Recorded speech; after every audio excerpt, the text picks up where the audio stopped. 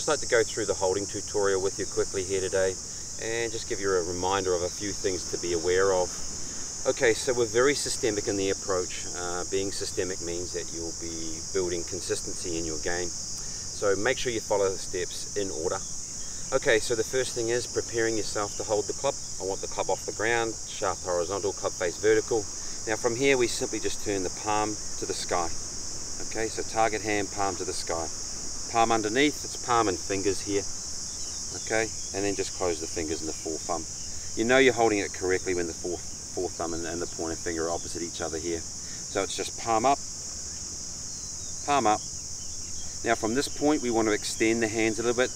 Extension in the wrists is letting the hands down just a little bit like this. Don't overextend it, there's no need. We'll talk about things to look out for a little bit later on, but just a slight extension here. The next thing is to bow over. So leave the arms bent and just bow over.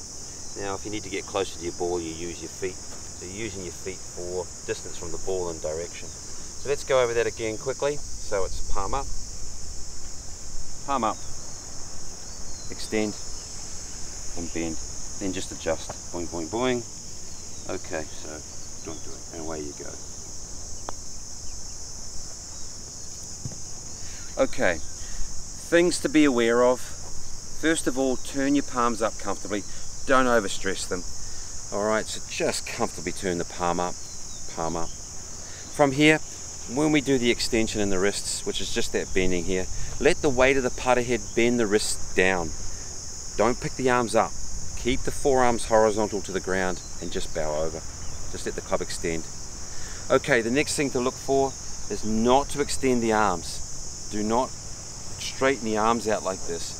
Keep the arms where they are and just bow over.